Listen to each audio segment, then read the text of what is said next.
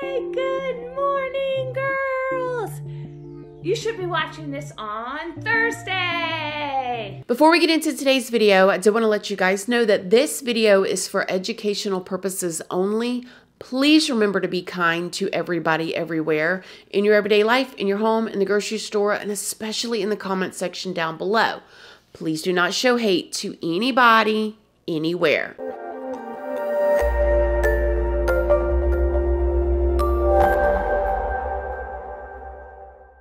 Good morning, my lovelies, my beauties, my friends. My name is Christina and welcome to my channel.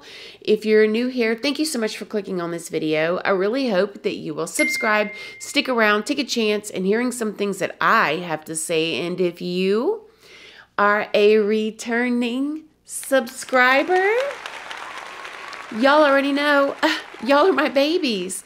So good morning, good morning, good morning. How is everybody doing today? I hope you all are having an amazing day. I hope you all have had a wonderful week so far. I hope everybody is doing well and feeling good out there. So in today's video, we are going to be talking about the extremely highly requested case of Eliza Fletcher. Now, Eliza Fletcher is a very well-known and loved preschool teacher out of Memphis, Tennessee that comes from a great family. She's a mother, all that good jazz, who went jogging on September 2nd of this year, 2022, and didn't come home. Now, there's a lot of rumors circulating about what happened with Eliza. And so what I'm going to do is I'm going to tell you guys the whole entire story, the best of my ability, based off of very, very, very public information that is already out there and filtered through my own personal opinion. Make sure you go do your own research and form your own opinions, though. Just don't show hate to anybody anywhere.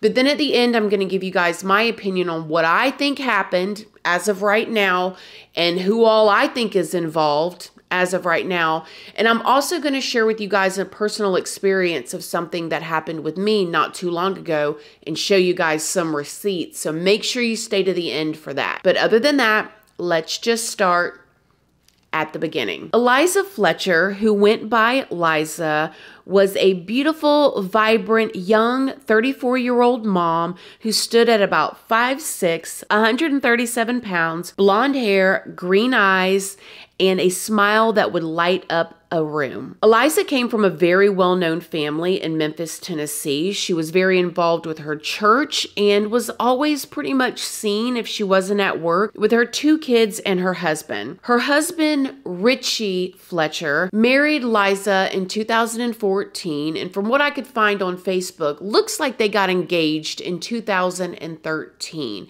Every photo that you see on their social media looks like every typical Facebook family with big smiles, happy lives, and a lot of love. Liza was a loved preschool teacher. She was so good with the kids. She sung to them. She did little videos with them. We're going to sing This Little Light of Mine, okay? Ready? This little light of mine, I'm going to let it shine. This little light of mine, I'm gonna let it shine, let it shine, let it shine, let it shine. And you can just imagine, like any of y'all that are parents out there, like you see these videos of Eliza and you see that, like, you know your kids would love to have her as a teacher, right? She just seemed so precious and so sweet. However, Eliza wasn't your typical preschool teacher. See, Eliza's grandfather actually passed away in 2018, and he was a big deal businessman. And when he passed away, he left Eliza part of his inheritance of a $3 billion fortune. Yeah, $3 billion, not million, $3 billion fortune.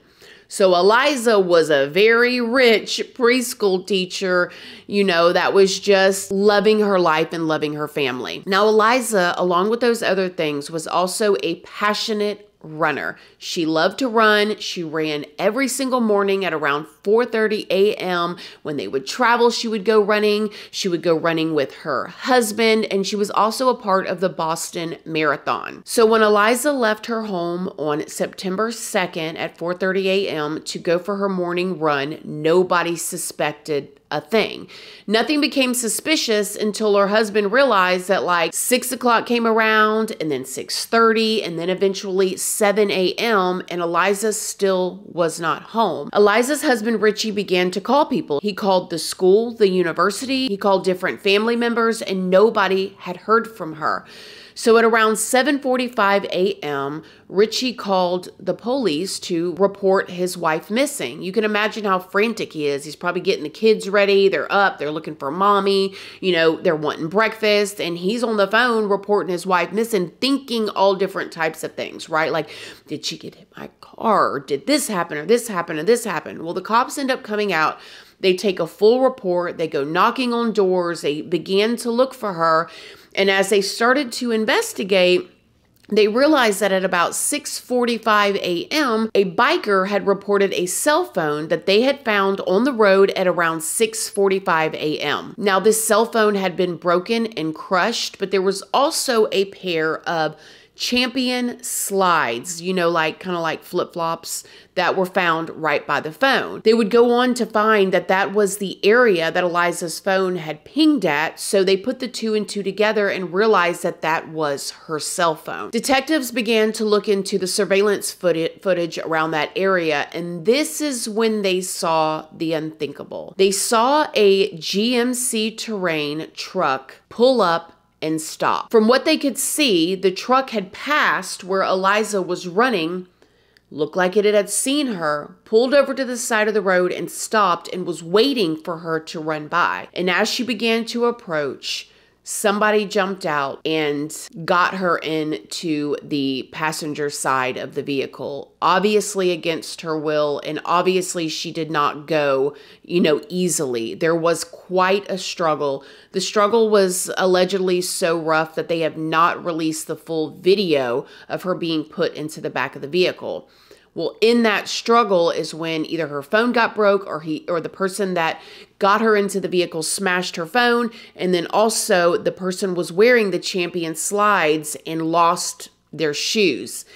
The video would go on to show that the person got into the vehicle with her in there and was parked there for 4 minutes before driving off. Now, when the information about this was released, people began to talk. And when I tell you they began to talk, they started spreading all kinds of rumors about the husband this and about the inheritance. Okay, we've seen situations like this before about, you know, affairs allegedly taking place. See, there was rumors going on that there was a babysitter and there was an affair and all of this. But again, you guys, this is just rumors. This is just words that's circulating the internet. So you guys, I'm telling you, people were just coming up with all kinds of conclusions of where Eliza was. And then again, when you mix in that $3 billion fortune, I mean, it looks suspicious, right? Obviously, it wasn't just the internet that was thinking things like this, because detectives then went to Eliza's house and they confiscated her vehicle. Oh yeah, they towed it away. They went in her home and they brought out certain types of evidence, including gardening shears. Now, this was the thing that really got people talking, okay? You can imagine whether the family's involved or not. When the cops go into the home of the person that called 911 and brings out sharp gardening shears, oh, people's talking. However, on that surveillance footage, they were able to get a license plate number for the vehicle that Eliza was put inside of. And they also sent those Champion slides off for DNA testing. With the DNA on the slides, oh, they got a hit. And the DNA matched a man named Cleotha Abston. He goes by Pookie, okay? 38-year-old man. Now, let me just tell you guys some of the history from Pookie or Cleotha. In 2000, Cleotha was charged with kidnapping, was actually convicted and sentenced to 20 years when he was just 16 years old. He was charged as an adult. The story goes, Cleotha was driving down the road and saw a man walking from a party that was like in this downtown area. The man's name was Kemper. He's a lawyer, okay? Hear me out. Cleotha pulls on the side of the road, puts Kemper in the trunk of his vehicle, shuts it, and begins driving around with him and takes him to an ATM machine in order to force him to get money out. Now, he was making too much noise, Somebody ended up calling 911. The guy ends up getting away, and Cleotha ends up being charged and sentenced to 20 years in prison, okay? It is also said, or rumored, okay, that when Cleotha was only 12 years old, he was charged with a crime that we can't talk about. One that makes you register as an adult, if you know what I mean, okay? So he's got quite the criminal past, and he just got out in 2018 from that 20-year stint that he did, basically grew up in prison from putting that lawyer, Kemper, in the trunk of the car. But now get this, that lawyer, okay, that he put in the trunk of the car has ties to the Fletcher family, okay? He has ties to Eliza. As a matter of fact, allegedly, Eliza's uncle works at the same law firm that Kemper works at. So this is when things start getting real weird. People's like, okay, wait a minute. She's got a $3 billion fortune, just happens to have ties, People are trying to connect the dots, and people are thinking, okay?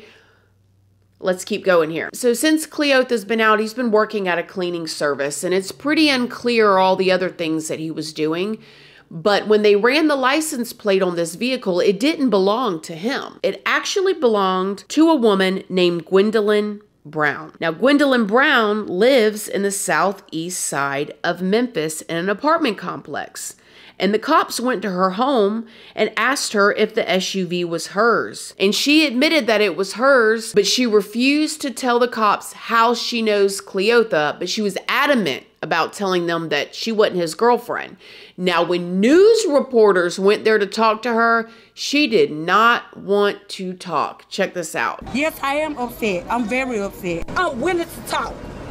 Are you Miss Brown? Yes, I am. Are you Gwendolyn Brown? Yes, I am. That was your car that Cleotha was in? I just told you when you leave that car so we could be able to talk. She's very upset that her vehicle may or may not have been used allegedly in this abduction. But she's not really saying why he had her vehicle at 4:30 in the morning in the first place.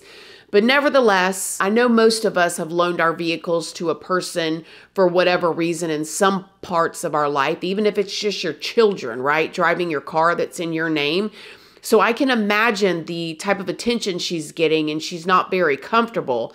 But she seemed pretty upset. As the cops continued to investigate, they found that Cleotha's phone pinged in the same exact area where the slides were found, and everything went down. So you see, they're building this case against him very quickly, and it ain't looking too good. And so cops began to search for him. They ended up going to an apartment where they found him. He was standing in the doorway, and he tried to run, and they chased him down, and they caught him, and they put him under arrest, and they brought him in. However, he's not talking. He's not saying anything.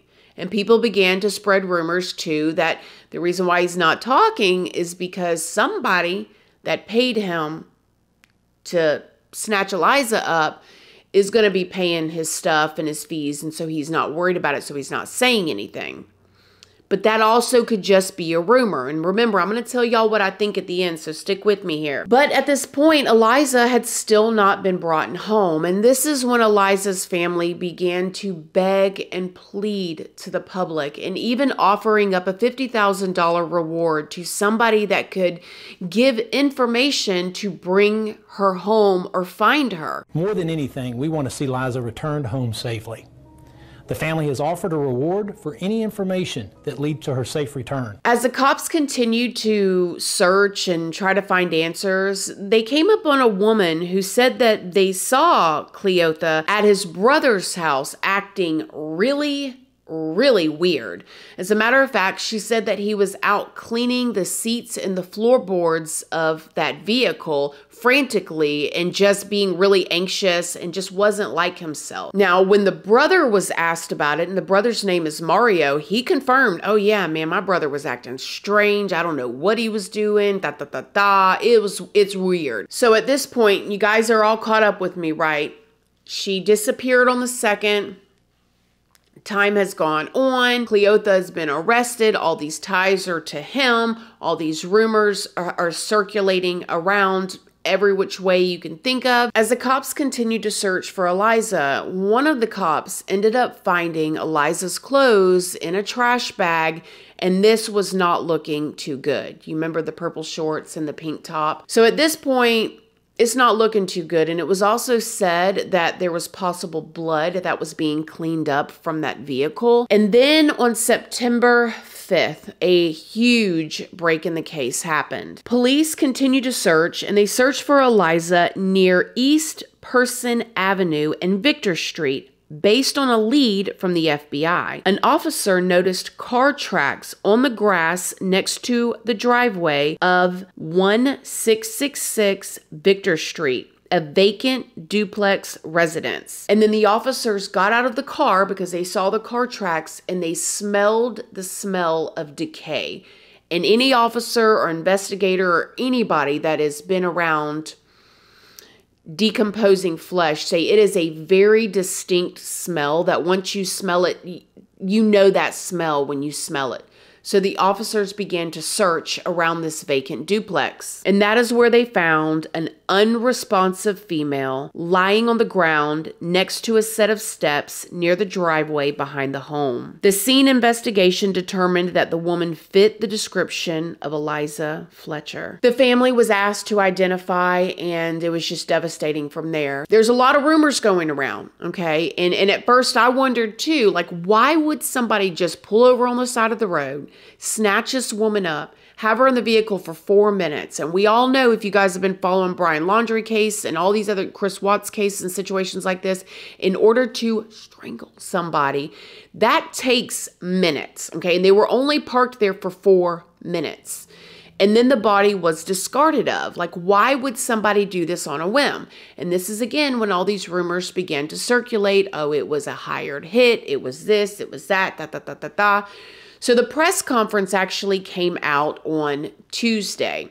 And during the press conference, I was listening to it, and I listened to the first lady that was over the police department speak, and she just absolutely, like, so professional listening to her speak. Yesterday evening, September 5th, at approximately 5:07 p.m., the Memphis Police Department and other law enforcement partners discovered the remains of a human body, in the rear of a vacant duplex apartment at the 1600 block of Victor Street. At that time, it was believed the unidentified body could possibly be the remains of kidnapping victim Eliza Fletcher. Further forensic investigation by the MPD traffic unit positively identified the body was, in fact, Eliza Fletcher. And then other people began to speak in different investigative departments. But then towards the end, the prosecutor spoke. And when he spoke, he said that they had no evidence or no reason to believe that anybody else was involved other than this guy, Cleotha. Now, he's then had his first appearance. He did ask for a public defender, said he didn't have the money for his own private attorney, and he hasn't spoken. And at first, when I heard the prosecutor say that, I'm like, how can y'all say that? How can y'all not look into it? But listen, as of right now, the way that I feel, I actually believe that this was a random abduction myself. At first, I went a little bit down the rabbit holes, but first of all, you guys, we got to realize that not everything is a conspiracy, okay? Not everything has all these other elements. Now, situations like the Kylie Rodney case, oh, I still think there's foul play involved in that. I could be wrong, and hopefully we are going to find out, but I definitely think there's foul play involved. In this situation, when I found out that this man drove past her and then pulled over, I thought, you know what? And then the way he disposed of her body, I thought, okay, wait a minute. Maybe it's not, maybe there isn't anybody else involved. Maybe this was just a man who had already done this before, had a history of doing these types of things. And then also, if you guys don't know, when you lock somebody up at a young age, which don't get me wrong, he needed to be locked up, and obviously he never needed to get out, but who would have known that, right? He served his time, he was released, and he reoffended, but he'd already done something like this. And allegedly, when he was 12 years old, he took advantage of somebody else in another way too. And, you know, he grew up in prison. He knew that life, and he probably wasn't afraid to go back and maybe even wanted to go back. Some people are like that when they get out. They're just looking for that next adrenaline hit so they can go back into the place where they feel comfortable. Because believe it or not, there are people that are institutionalized and they don't want to get out. I've had my own experiences running, and you guys know, if y'all are following me on my Instagram or anything like that, I do run. I love running. I love being outside. I can't stand a treadmill. Oh my gosh, burn them all. But I have quit running since my last incident that I had happen on August 13th. I have quit running in public because I had an incident happen that really freaked me out, and I actually texted one of my friends to let her know that there was a guy in a dark colored truck circling, not circling like around me, but he kept turning around, coming back and driving very slow, and it was creeping me out. It got to the point that before I could get a new text message to her, he had already turned around. He was an older man, probably in his, he was probably 45, 48, but he had his truck, and my friend told me, you need to go get to your car. Well, at that moment, I realized I'm 1.5 miles away from my vehicle in a wooded area. What am I going to do? Right? You know, you can have all the mace on you or all of that. Unless you're running with an actual weapon, you never know. And it really freaked me out, because if that man had decided to try something, I was extremely vulnerable in that position. And I shouldn't feel like that. Nobody else should. And I haven't ran in public since then. So when I put that together along with what the cops are saying happened with this man and including his history, I tend to believe that this was a random act of